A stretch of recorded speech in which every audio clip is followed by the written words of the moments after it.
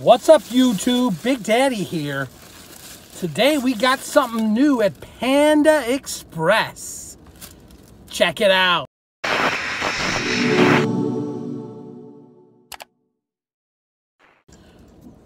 What's up, YouTube? Big Daddy here. It's time for another food review. Today we're sitting outside of Panda Express where we are trying something. I think it's new because it said new on the little tag. Panda Express's General Tso's cauliflower. So it is I checked with the lady there. She said it is one of their main entrees. It's not a side. So, but I had to wait for it. And they, you know how when you go to General, I wasn't even going to do a review today. I was just going to eat lunch. And when you go there, let's see, this is broccoli beef, so that is not it. Sometimes when they give you the food to go, they give you the third entree because I got the bigger plate in the little box. So I wanted to make sure that that was not what I was looking for. That is not what I'm looking to review. Everybody knows what broccoli beef is. It's beef and broccoli in a sauce. That's good and delicious, but it's not new. So let's open up our little foam Panda Express box. You can see that. And I believe what we're looking for, I want to spill it, is right. I know, it all blends in. This is orange chicken, and this here, you can just tell from the shape, is General Tso's cauliflower. Oh, gosh. So, let's, all right, we got a thumbnail. So professional. So let's give it a try. General Tso's cauliflower. Let's do this.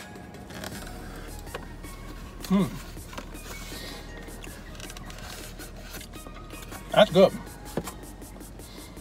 That's definitely cauliflower. So if you don't like cauliflower, you might not like this. They cook it the exact same way they would cook General Tso's chicken. Use the exact same sauce. They deep fry it, the cauliflower, so it has a little bit of a crispiness underneath all the sauce, and it's got a kick to it because the General Tso's is normally spicy. That's really good. But I'm not sure if it's any healthier than General Tso's chicken because you're still deep frying the cauliflower. But if it's simply for the fact that you don't want to eat animal products, this is a nice substitute for General Tso's chicken. It has a good enough, solid enough texture where it doesn't come across as mushy. You get a nice crunch, a little bit of a crunch to it, not a lot, but a little bit. And it's definitely got a nice kick. The flavor is good. It's pretty awesome. I'll give you guys another shot of it here. And they give you like some red pepper with it.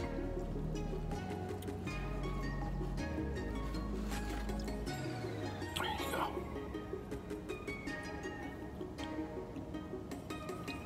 It's delicious. I'm telling you. If you're looking for a nice vegetarian dish,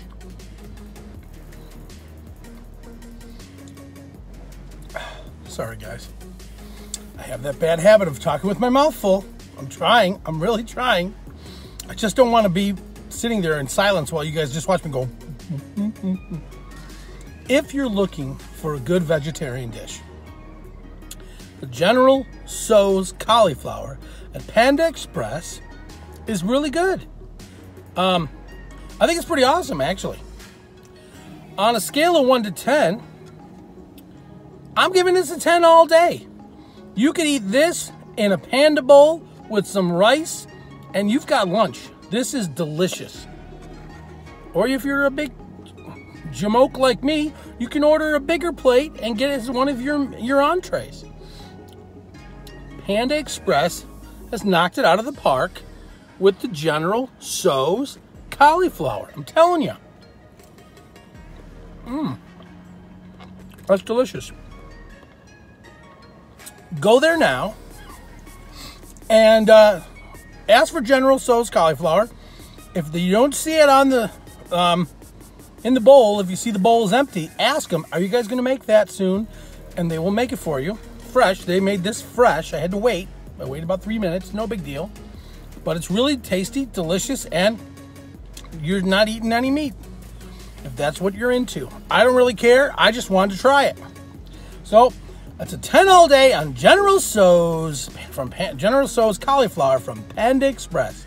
If you like this video, give it a thumbs up. Hit subscribe. Tap that notifier button so you don't miss any more videos. And remember, I thank you for watching. And before you take that first bite, you gotta stuff it in the pie hole. That is awesome.